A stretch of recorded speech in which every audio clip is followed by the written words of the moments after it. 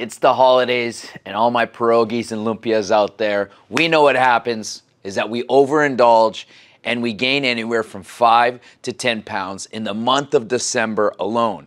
We all know that December is filled with holiday gatherings, parties, festives, massive meals, often featuring high-calorie, indulgent foods.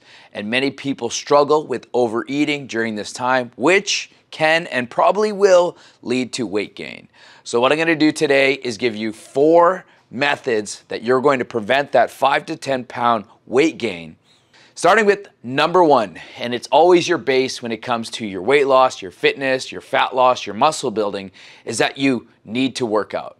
Now, if you have a holiday where you're actually leaving the city, then the week prior, you need to make working out a part of your daily plan. In fact, you should start planning to do more.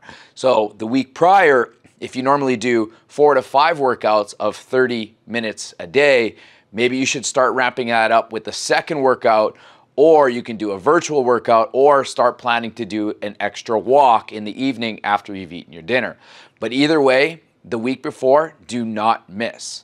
Now the day of, if you're flying somewhere or you got a big festive of eating or whatever it is that you got planned, then the day of you need to try to go to the gym and really push yourself.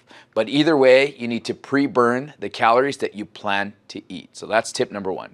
Number 2 is that you need to go low or no calories prior to the event to create balance for this high calories that you're going to eat at the party.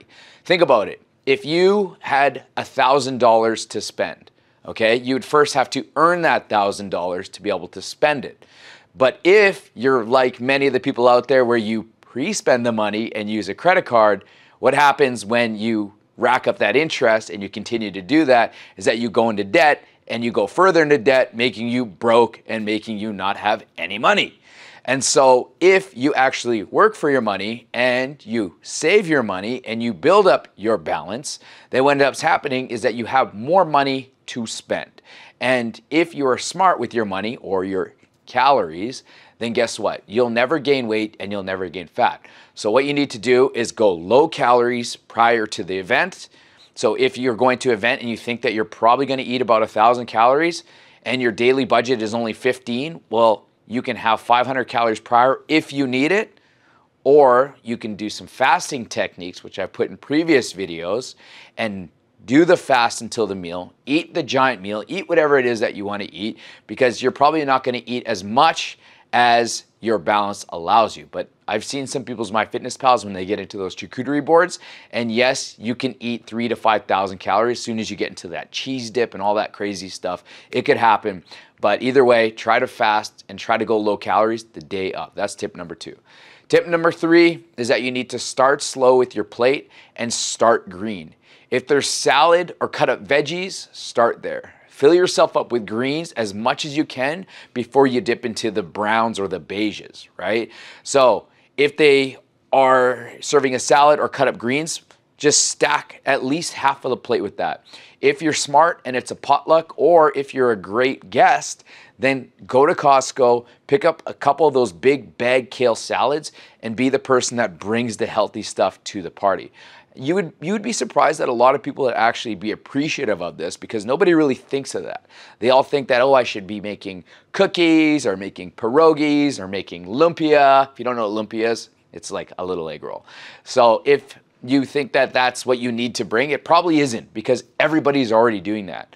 So if you bring the greens, then at least you can stack half your plate, which is going to fill up a lot of volume in your stomach, making you feel fuller, and it's going to make you feel more complete, and it's going to help you stay on track with your goals. And tip number 4 is that you need to fill up with fluids. So you can have diet drinks, guys. I've gone to a lot of these parties, and I'm surprised when I go to FitFam events and all I see is regular pop.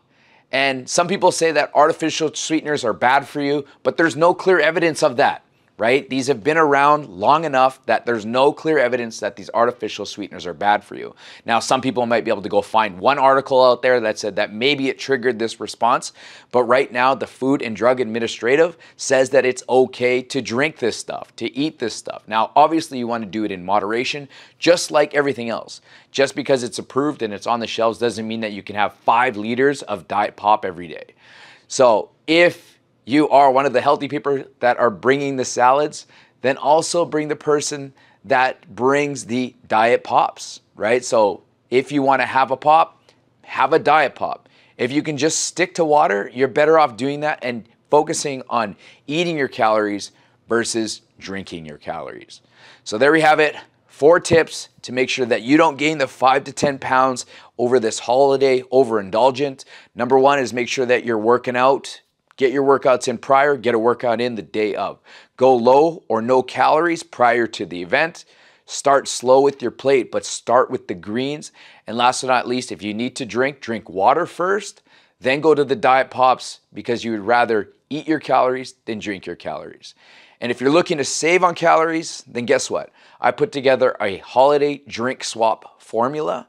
All you got to do is go to the descriptions, click the link there, enter your email, and I'll send it right over.